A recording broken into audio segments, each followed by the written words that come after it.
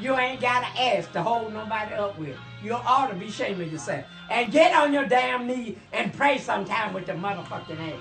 If your ass hadn't been fucking, you'd have been out there trying to pray for somebody.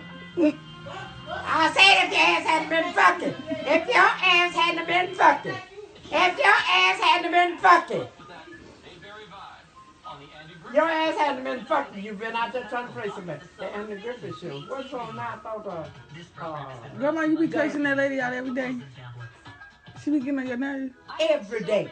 She ain't got no ass to put no number, and every time she get up, she got to put them damn pants up on her ass so they stay up on her ass. She ain't got no ass to hold it up. And I always trying to talk about somebody and they ain't got no ass. They ain't got shit back there, but a flat ass. It ain't worth 2 pennies.